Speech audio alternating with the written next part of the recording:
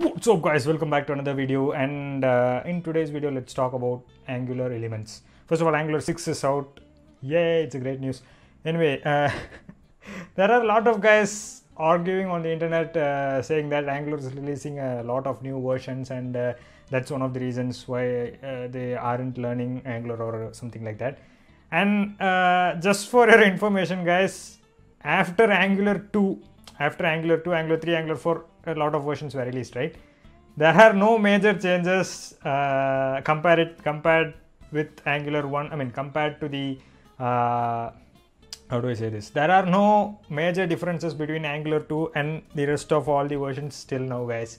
It's the same component-based architecture wherein you build web applications piece by piece and then join them all together to run as a single page application. That's all. It's the same logic. After Angular 2, there hasn't been any groundbreaking change with regards to any other Angular versions. So ignore all those guys. The clock is chiming. So ignore all those guys and then just go on with Angular. Anyway, let's talk about elements today. Angular elements are an interesting feature, particularly interesting feature of this version 6 release that everyone was looking forward to. What you can do with elements is that you can simply build a specific component. Okay, for example, in this video we'll see how to build a subscribe now form.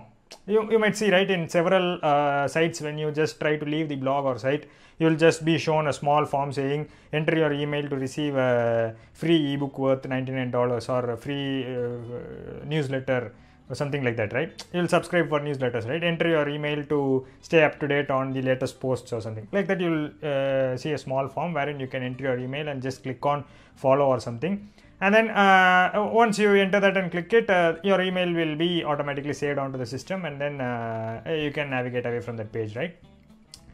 Basically that's just a marketing stunt. They'll just get your, like 60 or 70% of the sites will just get your email and then start sending out promotional stuff to you, but that's another thing. Just leave it. Let's see it from a programming point of view.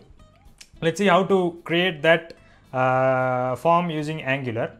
And then once you created that using Angular, you can take it and use it in any application. You can just include that code in an HTML page and it will work out fine, just fine. We'll see how to do that so that you get a better understanding of what is possible with elements. Okay, elements open up a whole new prospect of Angular, prospect of web development with Angular. You'll see that all in this video, and yeah, let's get started, guys. So first I have scaffolded out a simple application. Oh, this is for several people were asking me about. I upgraded to the latest version of Visual Studio Code, guys. I don't even know the version number of this. That's why it looks a little bit changed. 1.22.2. Okay, semantic versioning includes a lot of tools, I guess. So first of all, I'll change some settings to make. The first thing we'll do is, this is your application, right? The first thing you'll do is install Firebase and Angular Fire 2. Okay, so what you can do is simply do npm install Angular Fire 2 Firebase, and as regards to Angular 6, we need to install one more RxJS library called RxJS compat. Okay, this is done. The next thing you can do, there's another new thing that you can do with the Angular CLI, guys. I updated the Angular CLI as well. That is, you can simply do ng add at Angular elements, and it will automatically install that using your package manager and add it to your project. Okay, this is done as well. Let's just install one more package and then we are done. So npm install at web components custom elements. Okay, let this get installed. Meanwhile, what we'll do is we'll go ahead and add our Firebase configurations as we do as usual. Okay, I have added the configuration for Firestore and I have added the imports. Everything is done. Now let's just go ahead and create a component that we will be using for writing our form. Okay, so what shall we name it? Newsletter component. Okay. What we'll do is we'll do ngg component news sign up. Okay, this will generate a new component for us. Then in the declarations we'll remove app component. We don't need that app component anymore. So we'll remove that, and bootstrap also we don't need to do the app component anymore. We'll just remove that, and here we'll add entry components, an array. Inside this we'll do news sign up component. Okay, this is our component, right? And we'll do a comma here. Cool.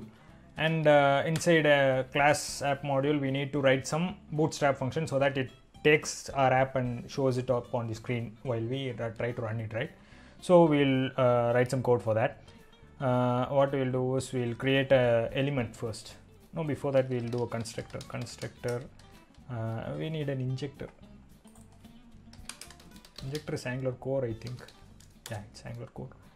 Constructor, private injector. Okay, sorry.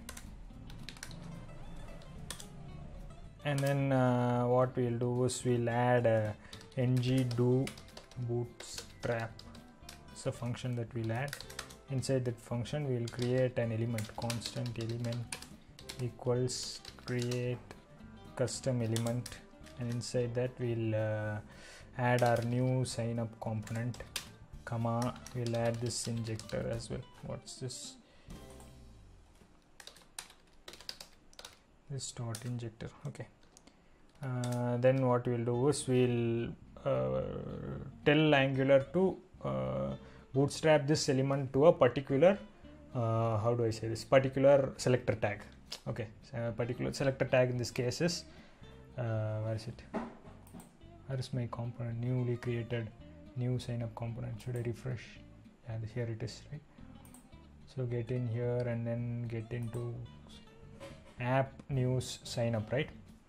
So we'll go in here and then do custom elements dot define app news sign up comma element. Cool, right? Sorry. Okay. So far so good. Why is this showing? So far so good. Now our app will not bootstrap this particular. Wait, I'll show you.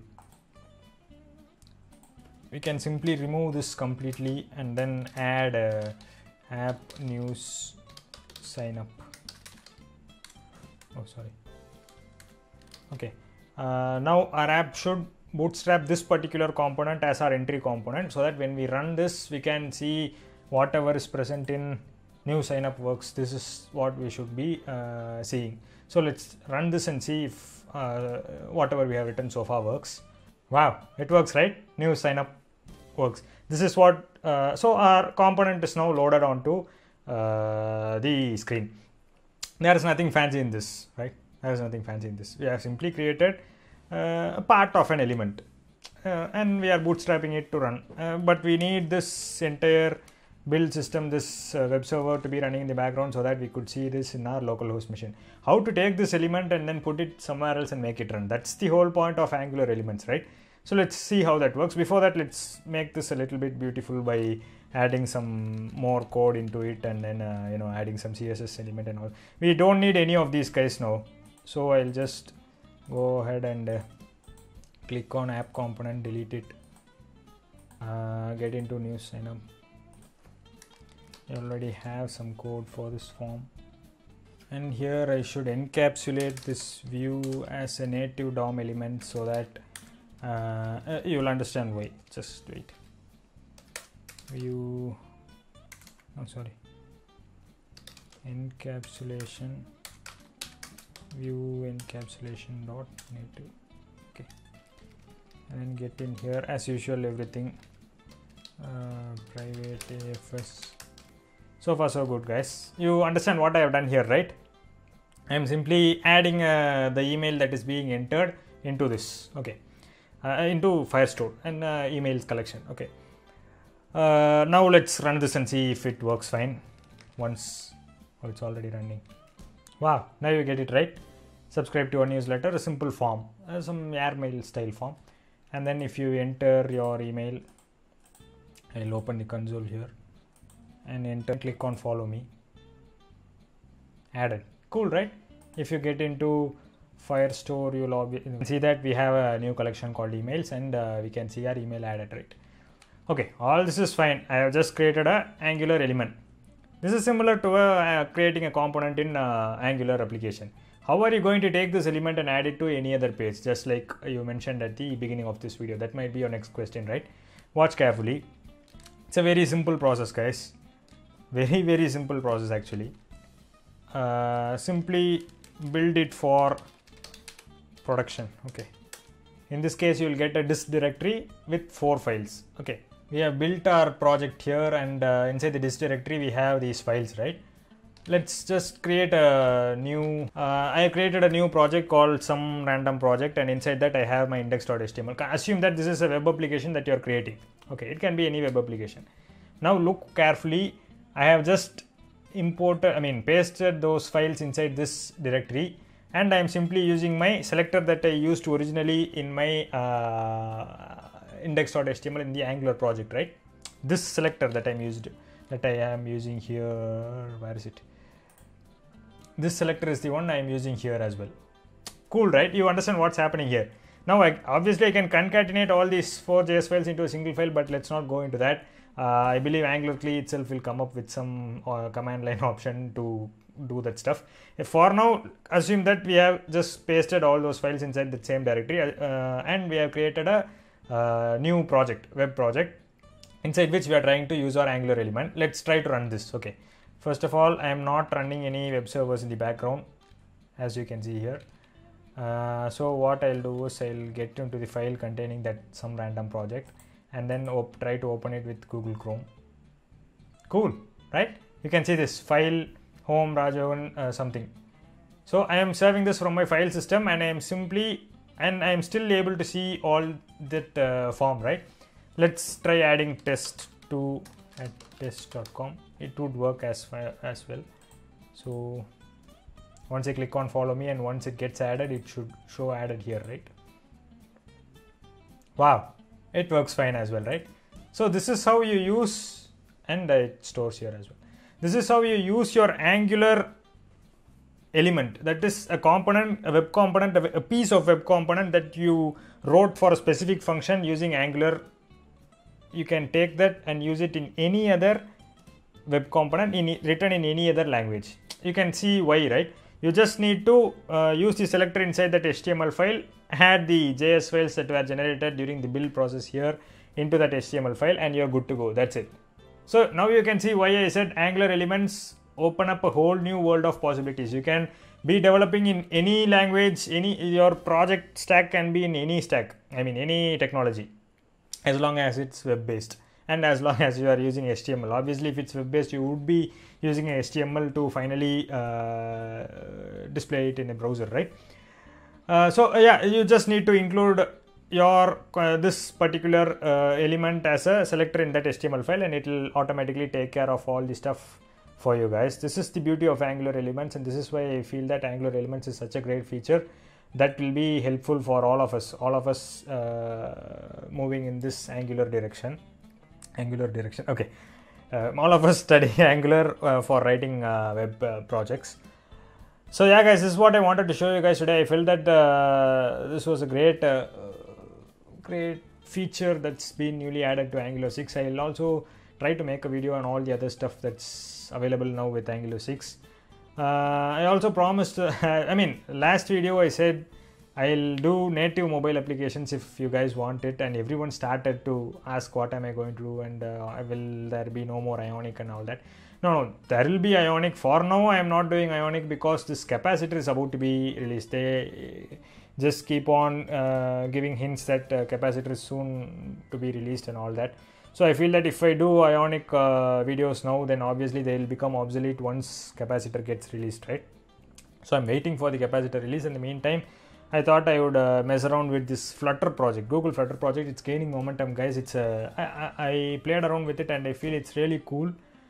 So if you want to see that as well, kindly let me know in the comments, and I'll make a few videos on Flutter, native mobile application development with Flutter as well. And yeah guys, buy my course, link is in the description below. It's a great course. You'll get the code as well. It's for writing desktop applications with Angular and Electron and Firestore, and I'm shamelessly plugging my own stuff in this video. Hit like if you like this video, guys. Hit like if you like Angular elements, especially. Subscribe to this channel if you want to watch more cool stuff. If you want me to build more Angular elements, give your ideas to me for Angular elements so that I could build them out and then give you the JS files. I mean, not give you the JS files, give everyone the JS files so that everyone could use it. Just commonly appearing web components that you feel would be useful if someone wrote a script file for that. Just if you find something like that, just let me know and I'll write I'll write an Angular element for that. So yeah, guys, talk to you guys in my next video. Bye.